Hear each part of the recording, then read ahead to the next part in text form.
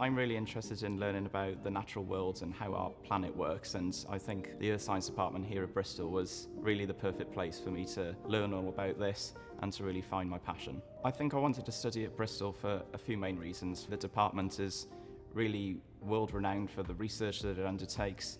All the field work that we go on is all completely paid for as well.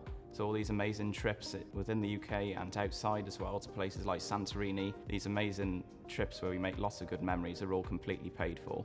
It is such a great way to get to know people on your course and to build a relationship with your lecturers as well. And also Bristol is such an amazing, vibrant city as well. It's really the perfect place for a student, I think. So the field work is really what ties together everything that we've learned in the classroom. So it's a really great way to put into practice lots of these skills.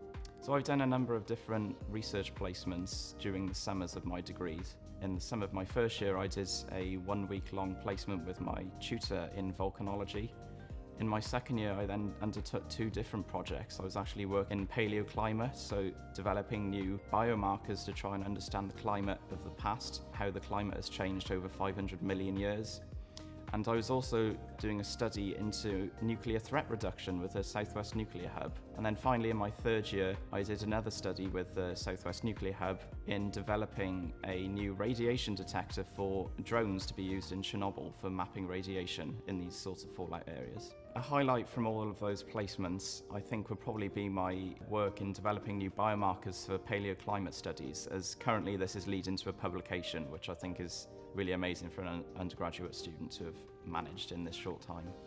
There's a number of different lecturers that have really inspired me in my department, but I think I must have to mention Rich Pancast, our outgoing head of school, who has been incredibly enthusiastic and so supportive. He's such an inspirational guy, and the research he leads is incredibly cool as well, and he's so active in the department and he's really keen to engage with every student as well. And I think one of the important things that sets our department over some others at Bristol, but also in the UK, is the fact that we get to design our own research projects. We're literally able to come up with a project by ourselves and with our supervisor, which really helps us to find something that we're really interested in.